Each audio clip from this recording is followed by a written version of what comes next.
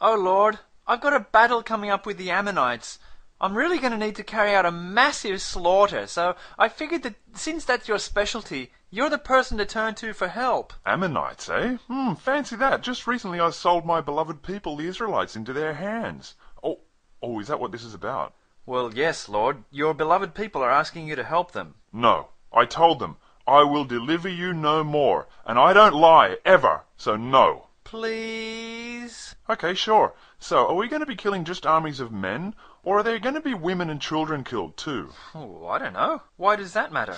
Yeah, see, I need to start taking care of this sort of thing. I don't want any atheists saying that I ever killed women and children indiscriminately. But you do. What about when you told that guy to go through Jerusalem and slay utterly old and young, both maids and little children and women? Yeah, I know. I've ordered that babies be killed, and I've even killed them myself directly. But in every case, they were evil babies who deserved it, okay?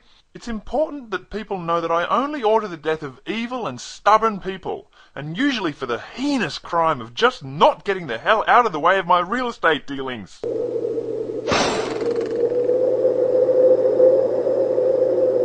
Well, the Ammonites are requesting that we give them their land back. Oh, bastards! But Lord, I'm planning on conquering about 20 cities, like what Joshua did. Joshua? Oh, what a great man.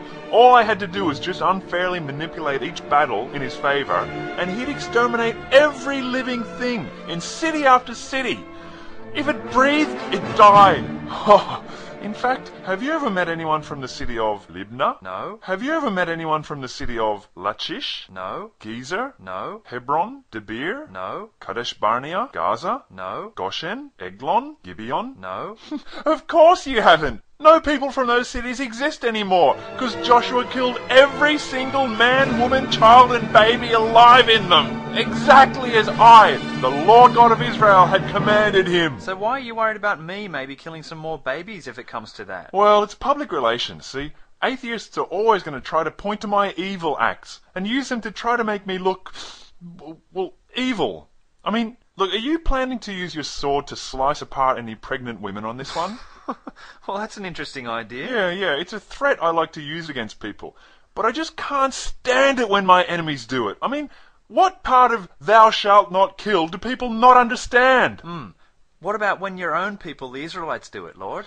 Yeah, well, King Menahem sliced apart pregnant women. I didn't like it, but I didn't think it was worth him losing his job over it, so I just did nothing. Right. So, are you going to help me then? Oh, that reminds me.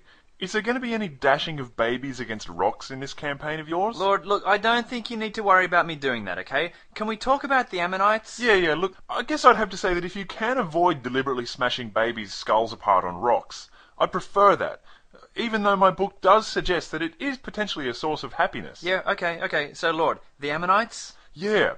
I haven't slaughtered Ammonites before. This will be something new.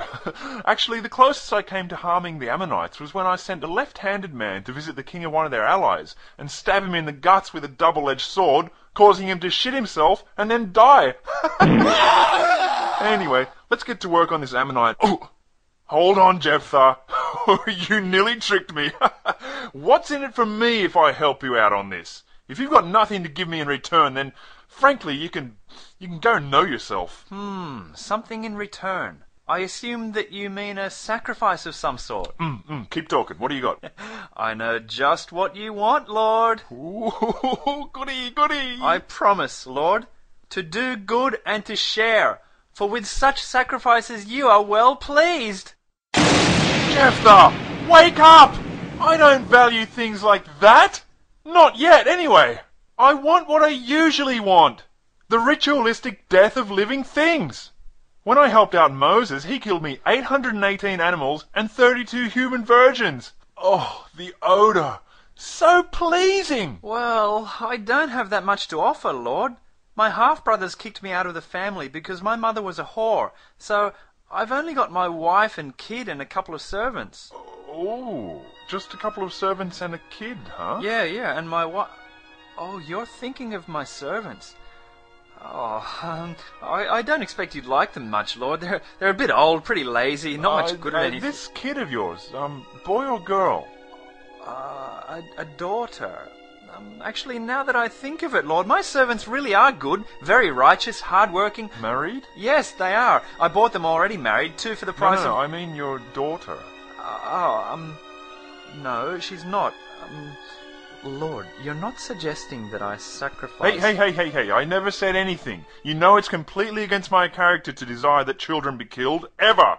If you think that I tolerate the killing of innocent children, then you've totally misinterpreted everything I've clearly stated in my book. Either that or read a version that was mistranslated from the original Hebrew. Freaking translators! Why don't they ever mistranslate bits to make me look extra nice? They always turn me into a sick, unjust, cruel, violent, mass-murdering psychopath when actually I am. Anyway, now back to you and your sacrifice. You make me an offer. If it's something that I want, then I'll help you. But if, say, you were to make some kind of immoral or unethical offer, something that violated basic conceptions of love, fairness and justice, then of course I won't accept that, and I would clearly and unequivocally chastise you for even making such an offer. Oh, yes, of course, Lord. I would never even think of offering you something that would make you look immoral, bloodthirsty or evil were you to accept it. So I tell you what. If you help me slaughter the Ammonites, I promise that whatsoever cometh forth of the doors of my house to meet me, when I return in peace from the children of Ammon, shall surely be the Lord's, and I will offer it up for a burnt offering. A burnt offering? Something from his house, possible human sacrifice, a couple of servants, a wife, and a daughter. I like those odds. Japhtheh, I'm going to help you. Yeah, but come on, Lord. You don't really intend to... Come on. Let's talk strategy. You and I have got some butchering to do. Okay, come on, servant. I'm home. Daddy! No! Oh no, I told you his daughter would be the first thing to come out of his house. Stupid deal, Lord. Yeah, now one of us has to go down and stop the sacrifice, like when Abraham was about to kill his only child. Shall I go now, Lord? Really, Lord, as soon as you're ready, just give the word and we're there. Yeah, and now would be the perfect time to say, okay, Gabriel, go down there once again and stop that awful human sacrifice from happening, because such things are unambiguously evil and offend my perfect moral standard. Oh, wait, she's going off into the mountains with her friends to, it looks like she's bewailing her virginity. She'd be better off trying to lose it while she has the chance. Yeah, it buys us some time, though. How long is she going to be? Oh, probably a couple of months, Lord. Oh, I don't want to wait. I'm the Lord of time and space. I'm going to fast forward it to see what happens next. Whoa, 2 months Earth time have passed. She's back. Look, Japhtheh's made a sacrificial pyre to burn her on. Shall I go now, Lord Yahweh? Lord? Shall I go now and save her life, since you don't approve of human sacrifice ever? And only false gods such as Molech would ever demand such a thing, which according to your believers justifies so many of the holy genocides you've helped Israel commit? She's on the chopping block, Lord! Send me now!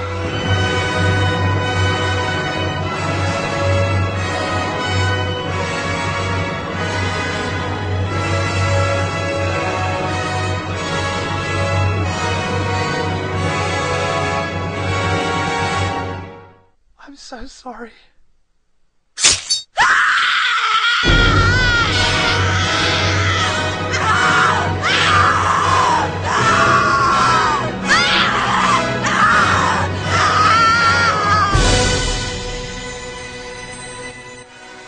You know, I'm going to see to it that Japhtheh is recognized and remembered as a man of great faith. Do you know, before he dies, he's going to be responsible for around 42,000 more deaths? He's a hero. Did you not see what you just let happen here? Of course I did. But what just happened here was justified. How? Oh, look, I can't be bothered explaining it. I'm busy. Just ask my devoted and well-informed followers. They'll be happy to explain to you exactly how and why this was perfectly acceptable. Right?